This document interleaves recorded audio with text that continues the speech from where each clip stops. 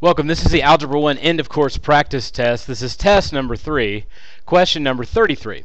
The question says, which is not an equivalent representation for the relation below?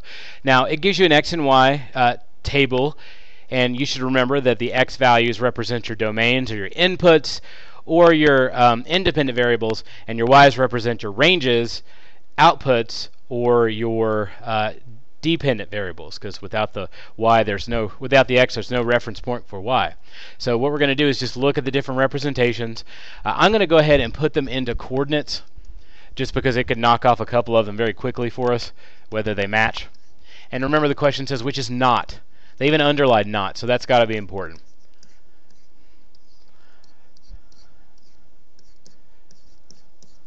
They tend to not underline it if it's unimportant. That's a lot of knots. Anyway, I need to make sure that B matches up perfectly, and it works just fine. So B is not our answer because it does show us what we're looking for.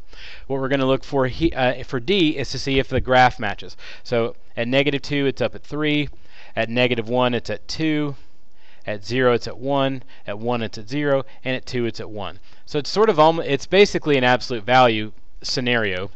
So D is not the answer. I'm going to see if C matches up. So it tells me that -2 goes to 3 and 2 goes to 3. Well, no, that's not true.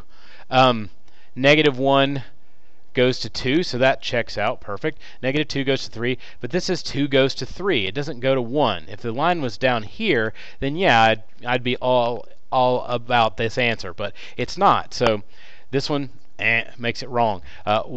This one checks out fine, this one goes okay, but unfortunately, unless it all works, then it's not a good representation. So the answer to the question is C. Just for a second, I'm going to look at A. xy is such that y is equal to the absolute value of x minus 1 for all integers -2 to 2. The all integers thing just means, do I have all the numbers that are, integers, so on the number line essentially without being fractions or decimals, between -2 and 2. Well, all my x values between those numbers are represented, so that's good. And it says it sort of looks like an absolute value that x minus 1 means you're shifting it to the right, because remember, if it's inside the absolute value, it doesn't look like it should look. You could actually do a little table if you felt like it.